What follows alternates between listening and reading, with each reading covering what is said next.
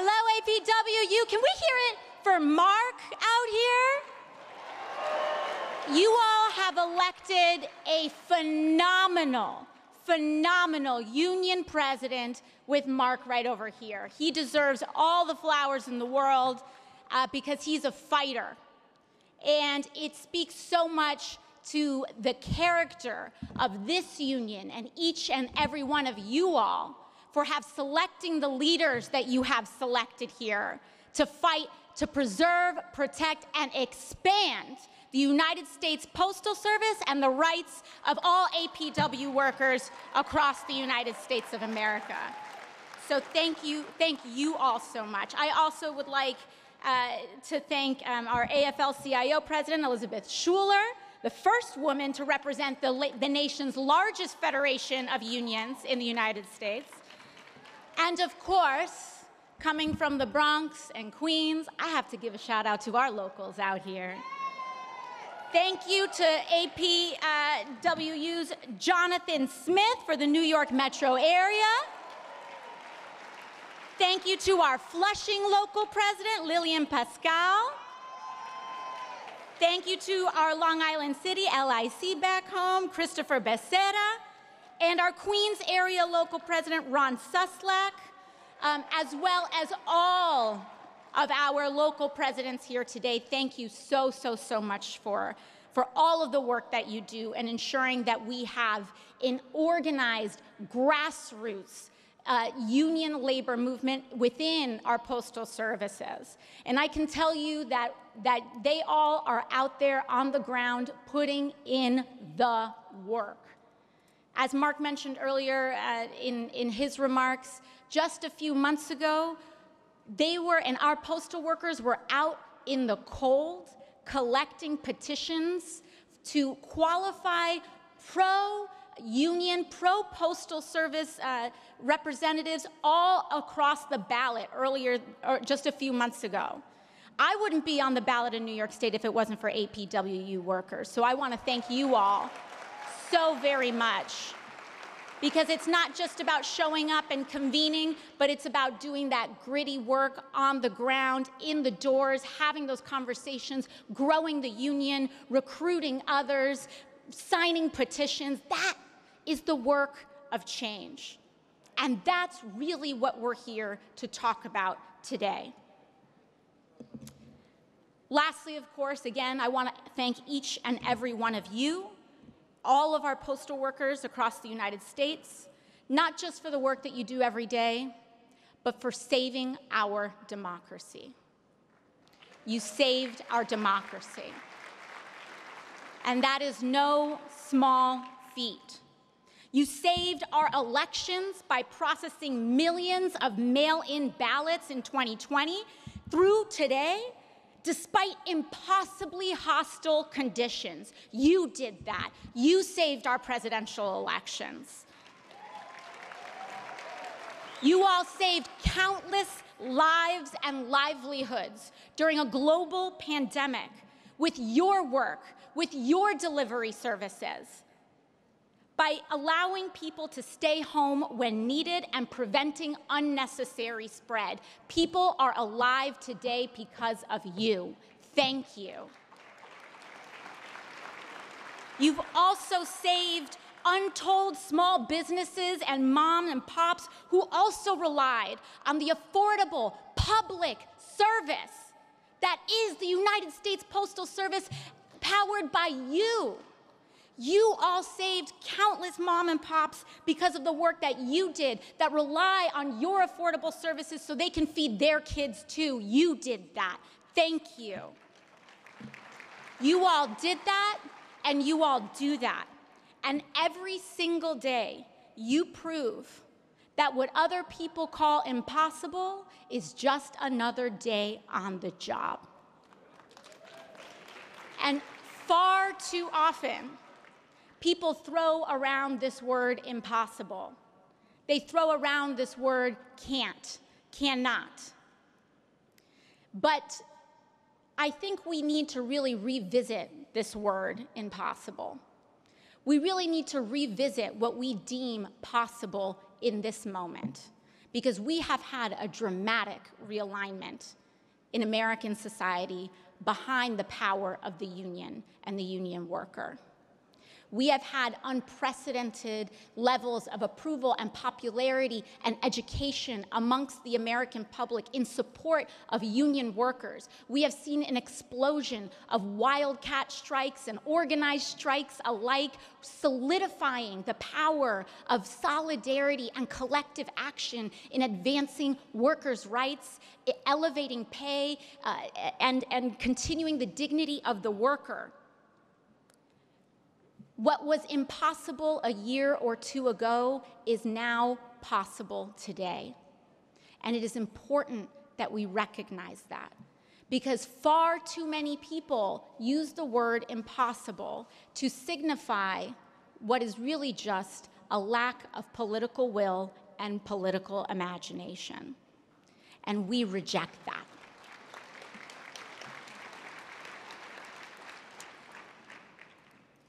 You all do what many call impossible every day.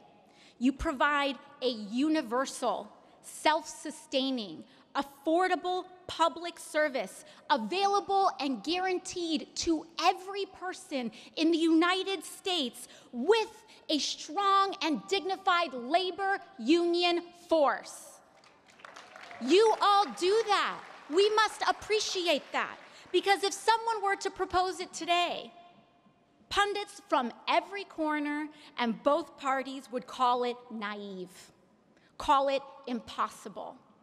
But you all do it. And yet here we are, 17.7 million pieces of mail processed every hour. Nearly 500 million pieces of mail you all process every day in this country. 13.2 billion holiday mail pieces shipped in 2021 alone. 46% of all the world's mail is processed and originates with you all, with this union, with these workers. Watch us work. And that, brothers and sisters and siblings, is why there is no other place I would rather be here today I'd rather be today than right here with you all. Because this is not a room where we endlessly discuss what can't be done. This is not a room where we endlessly discuss what we cannot accomplish or what is impossible. This is a room where we figure out how to achieve the impossible. That's what this room is. That's what this union is. That's what this moment is. And in fact, you all have already begun, and together we have already begun. When I was first elected, they said saving the USPS was impossible. It was shackled by pre-funding mandates and billions of unnecessary, needless debt because of Congress, not through any fault of the United States Postal Service. And the gridlock in Congress made the odds of passing a solution seem slim to none. They said it was impossible. But as a member of the House Oversight Committee, and seeing, and together with the testimony and organizing from you all, the testimony into the House Oversight Committee with Mark Dimmenstein, with President Dimmenstein, we just said, we're going to start anyway. We're going to try anyway. And what happened? We introduced the Postal Service Reform Act in 2021.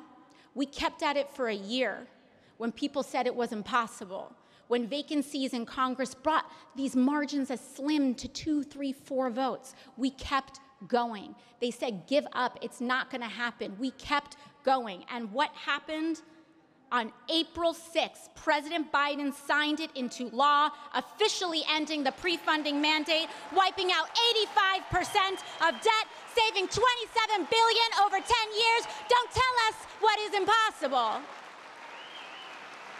It is all possible when we join together in collective action and solidarity with one another. It is all possible when we realize that there is power in a union, and that the power in this country is not in Capitol Hill, but it is in union halls, and it is in conventions like these, and it is in our neighborhoods, and it is in ballot collecting and petition signing. That's where the true power is in this country. They said getting any progress at all on postal banking would be impossible. That the influence of big bank lobbyists were just too powerful to overcome, and I have seen them up close and personal. Well, last year, myself, alongside Representatives Bill Pascrell of New Jersey, Marcy Kaptur of Ohio, along with our Senate partners, Kirsten Gillibrand of New York and Bernie Sanders of Vermont, we quietly, very quietly, funded 4 small postal banking pilot programs across the United States. Slipped it in there. It is so small, so tiny, that most may not even notice it. And most may say it's too small, it's not going to get us anywhere. But we know that those 4 pilots are our mustard seeds. They are our mustard seeds because they will bloom into a national revival of the national postal banking system in the United States. I know it will. I know you will make it happen. I know we as a country will make it happen. There are too many people who need it. Nearly 30% of Americans do not have access to affordable financial services, and you all will provide it to them. I know we will get there. I know we will. Impossible is nothing. And when the naysayers said it was too late to update our fleet, just this Friday, we passed historic legislation that, among other things, provides $3 billion for an electric fleet for the United States Postal Service. They said it was impossible. When they say it's impossible, we say, watch us work. When they say it's impossible, we say, what is it? Watch us work. This is the room where we achieve the impossible, because together, workers achieve the impossible. So if that's what we've done so far, what is our path ahead? Well, recently, Postmaster DeJoy, you said it, not me, indicated his plans to lay off 50,000 postal workers over the next several years. But we're here to say that that's not going to happen. And we're not here just to protect workers from layoffs. The reason it's not going to happen is because we're going to have to dramatically expand the United States Postal Service in the next 10 years. We're going to have to add thousands of workers who can help us expand and provide and establish, because now is the time to revive the national postal banking system in the United States of America. Now is the time. Now we are going to mobilize. Now we're going to get it done. Nearly 30% of Americans don't have access to affordable financial services, but we know that this could be a potential source of over $9 billion from the Inspector General's assessment, $9 billion of revenue for the United States Postal Service. This union is at the forefront of advancing civil society, American democracy, and protection from the climate crisis. It's APWU right here, this room, this union, this moment. We must work to elect a House and Senate that will pass the PRO Act and to increase national union density, to go after union busting, and to give the working class the tools to build power at an unprecedented level in the United States. We're going to take that $3 billion signed on Friday, and we are going to make the United States Postal Service the prominent federal agency as the tip of the spear in implementing solutions to the climate crisis. That's APWU, and that's the USPS. And in the long run, we are not going to stop until we guarantee health care to every person in the United States of America. We're going to improve Medicare, we're going to expand Medicare, and we're going to bring everybody into Medicare. And these are tall orders. But tall orders are necessary in unprecedented times, because the alternative of not doing them, of not pursuing them, is far more extreme than the ambition of accomplishing our goals. Nothing is far more extreme than accomplishing all that we dream of. And I need us to really understand that, because for so long, doing too little or doing nothing at all was always branded as this reasonable, pragmatic approach. But there is nothing pragmatic about doing nothing when our cities are being flooded underwater. There is nothing that is sober or clear-eyed by allowing companies to union bust. There is nothing sensical about not raising the minimum wage in the United States of America. Those are extreme decisions. The common sense thing to do is to fight for working people. That is the common sense thing to do, and to do it courageously and bravely and sometimes aggressively. I find APWU one of the most inspiring unions in the United States. I truly do, and I'm not just saying that. I really do. And I find it so inspiring from the jump, from the get-go. This union was founded and has roots in the largest wildcat strike in American history. That's APWU. That's the soul of this union. The soul of this union is don't tell us no. This wildcat strike started, it was illegal, sure, but then what happened? President Nixon's administration, after the strike started, didn't know what to do, because the public was so supportive of you all that they couldn't prosecute, they couldn't enforce, because the services that you all do and the way that you all fight for working people means working people will fight for you. Against any power, no amount of money, no amount of stature, no amount of office or title can overcome the power of an ethical, strong, grassroots democratic union, one like yours, that provides a federal, affordable public service unlike any other seen in the world. And so where do we start? And it starts with the brass tacks. A lot of times people will say, Congresswoman, what do we do in this moment?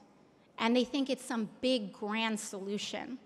But it's always about the fundamentals. The fundamentals is how we accomplish the impossible. Just a few years ago, when we unseated a 20-term incumbent, outspent 10-1, I had no money, no political connections, none of that. How did we win? Nothing grand, the fundamentals. Knocking on doors, talking to people, having conversations, understanding that the first and primary work is expansion. And you all have already started that process. There was a pledge drive and a recruitment drive in this union to add 5,000 workers. You all accomplished that in about 4 weeks. 4 weeks. Watch you work. So the first thing that we need to do is start joining our collective action teams right here in APWU and making sure that we start having conversations with workers who may not be union and telling them about the benefits and telling them about the community and the importance and the solidarity and the power of collective action. Talk to your kids about why you're in a union. It's really incredibly important because there is power in a union. We all also are in the work of protecting our democracy. You all and your support for the For the People Act has been incredibly important in making sure that we build momentum in combating gerrymandering, ending the filibuster, and expanding the right to vote. And also when it comes to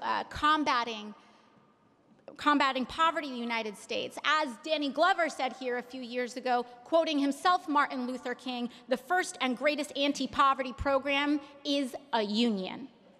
And expanding union participation is incredibly important to elevating the dignity of all people in the United States. We are at a critical crossroads of theocracy and fascism. And the identities and solidarity across difference is what is going to save us. This isn't about ignoring our differences. It is about honoring them, celebrating them, and cherishing one another as equal. That means fighting for our white working class brothers and sisters. That means fighting for our black working class brothers and sisters when their right to vote is under attack. That means fighting for the right to choice and abortion and health care. That means combating white supremacy where we see it. That means speaking up, speaking out, being in the streets, speaking to one another, because democracy is not just about elections, it is about the full, equal, and dignified participation in a free society, not just electorally, but economically, culturally, and civically. That is what democracy is all about. Democracy is not just about election day, it's about your union hall, it's about your conversations, it's about petitions, and it's about what we're able to pass. And that's why you all are at the forefront and the tip of the spear of American democracy, this union. So I want to thank each and every one of you all today for welcoming me here. I so deeply appreciate it. Because together, not only are we going to save this country, but we're going to transform it for the better. And it is necessary, and it is needed, and we don't have to be scared of a change where people will be paid more, where we will have the right to health care, where all people will be tolerated and welcome. We don't have to be scared about transforming into a better world. There is no reason to fear it. There is all reason to fight for it. Thank you all very much. I so sincerely appreciate it today, and have a wonderful, wonderful rest of your convention.